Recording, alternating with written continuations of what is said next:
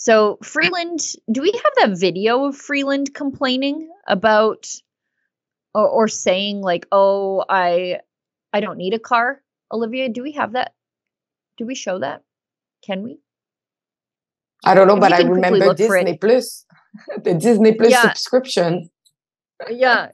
Okay, so Freeland, whose economic acumen should frighten us all, considering that she's the finance minister, she basically burned an entire section of Reuters to the ground with her by ignoring financial advice. It's a department of Reuters you'll never hear about because it no longer exists because they had the misfortune of putting Chrystia Freeland in charge of it before she entered politics.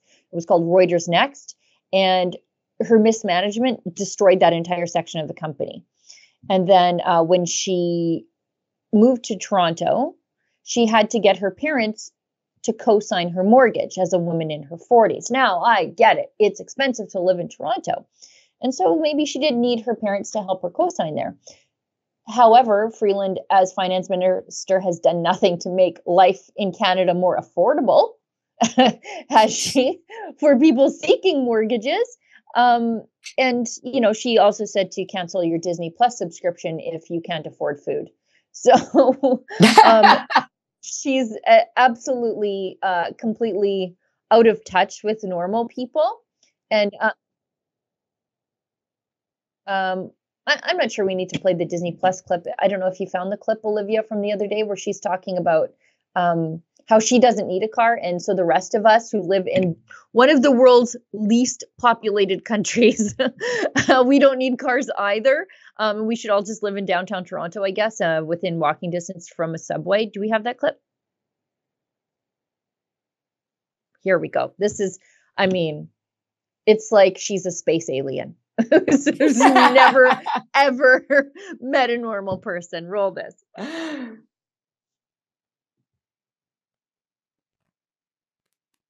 Significant increase in gas, diesel, and oil this morning between 6 and 8 cents per liter. Okay, well, I have been talking about that with Heath and Sean. Heath and Sean and I had breakfast together before that. One of the key industries here on Prince Edward Island in particular is our tourist industry. And particular to that, our car tourist industry. People traveling from our region to this island to be tourists with policies like the carbon tax and the clean fuel standards, which are by design meant to reduce consumption of fuel and reduce. Are you worried that's going to have a chilling effect on one of the key industries here on Prince Edward Island? So yeah, I'm very aware of that. And actually, with a couple of my colleagues, we drove here last night from Halifax. We very much believe in PEI. We believe in the tourism industry, and we believe in the PEI economy overall. Today's announcement was about all of that. You guys are nice. I did want to say one more thing, though. I don't need you to retread the ground you've gone over because you've answered this question from the other side. But you are facing a lot of pushback in this region, in particular from local politicians, local provincial governments that say this, they're not opposed to it, but it's coming too soon, too fast. They need more time to adapt. What do you say to that? You know what? I say I do really understand. I really understand the challenges. A fact that still shocks my dad is I don't actually own a car because I live in downtown Toronto. I'm like, 300 meters from the nearest subway. I walk, I take the subway, I make my kids walk and ride their bikes and take the subway. It's actually healthier for our family. I can live that way. Okay, great.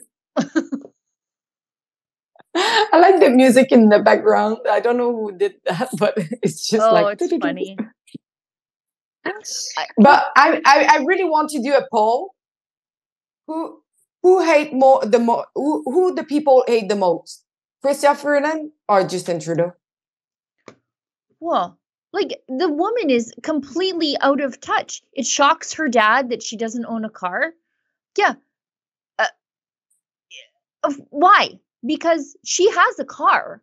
She just doesn't have to own it. The taxpayer pays for it. She has a chauffeur-driven executive town car that she gets to pick her up and cart her around everywhere. And even worse, I one time went and I pulled all of her flight records and I matched them up with her chauffeur records. And I don't know why I did this, but I could see that she was flying to Montreal and she was sending her chauffeur in the car ahead on the ground to Montreal. So driving all the way to Montreal and picking her up at the airport. What? Yeah. Yes. It's even worse. It's like double pollution for nothing. For nothing. So that, because she doesn't have a car, she doesn't care. So like when she was flying from Ottawa, she would have the chauffeur pick her up. When she was flying from Ottawa to Toronto, the chauffeur would fly ahead of her plane or drive ahead of her plane to pick her up. And so she's going to lecture me about how I don't need to own a car because she lives 300 feet from a subway station. I live like 45 minutes from town. Is she crazy? It's not everybody lives in downtown Toronto. I'm sorry. As I pointed out, this is one of the least densely populated places on the face of the earth. And we all can't live like Freeland, walking to a subway or having the taxpayer pay for her chauffeur-driven limo. By the way, thanks to her government's bail policies, to use the subway system in Edmonton, you're taking your life in your hands. So I'm glad she feels safe. I doubt that she's actually using the subway system in Toronto because I've seen that she has the chauffeur drive her around. And I'm thinking about, where I am right now. I'm about 20 minutes for the closest bus that actually run every hour, like 1 per hour. So I'm sorry, but if someone live around here where I am, good luck for reaching downtown in a decent lap of time, because what you expect that people will walk 20 minutes, about 20 minutes of driving. So it's about 2 hours walk to get the bus and reaching downtown afterwards. She's crazy or what? Yeah, I think she is. And she should know better because her dad was a farmer in northern Alberta. But I live on gravel. Like in a real tough time listening to this lady tell me just go to the subway station and get all your work done. And by the way, like I try to be as economical with my travel as possible because Freeland makes life very expensive. But even if I lived somewhere where I could take the bus to town, which is crazy, how the heck am I going to get the $400 worth of groceries I bought yesterday back home on the bus? Don't go to Costco. I can't walk past a Costco and $400 just jumps out of my wallet and it's gone forever. But I try to do my grocery trips like at the end of the week on Sundays, fill up the house for the kids so I'm not running around all the time. And it costs a lot more than it ever did. But I'm still bringing a Jeep's trunk full of groceries into the house on Sundays. How am I supposed to do that on the bus? I just can't run up to the store and get the milk around the corner. It's a 40-minute round trip for me to go up to the store to get a milk. Like, I did live the life. Like, I got my first car recently, like last year, actually. Yeah. I never owned a car before. Was using my bike, public transit, buses, but I was living downtown. And I can tell you, it was a pain on the ass because every time I was going to the grocery, I was like suffering with all like my bag, and I'm just alone. I don't have any kids.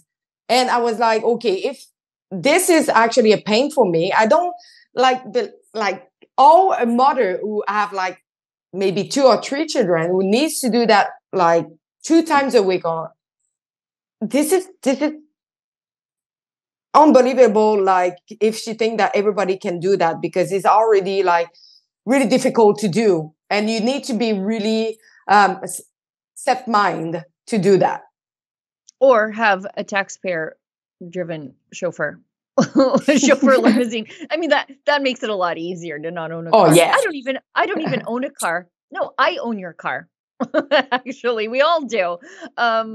We should move ahead though, because not only does Freeland not own a car, I've noticed, and I've pulled the records on this, a lot of the executive vehicles. So not only do we give them these chauffeur-driven executive town cars or limos or Suburbans, a lot of times it's Suburbans, but we also a lot of times provide them with a vehicle. Like I think Catherine McKenna, she drove a Subaru, I think, that we paid for, if I recall correctly, was not an EV, by the way. They don't buy EVs for themselves. They just want the rest of us to buy them. But despite all that, and if you ask them, why don't you drive an EV? They say, well, because they're unreliable in Canadian conditions. And I'm like, yes, I know. That's why I need to drive my gas-powered or diesel-powered vehicle, despite the fact that the government wants to phase them out in 7 short years.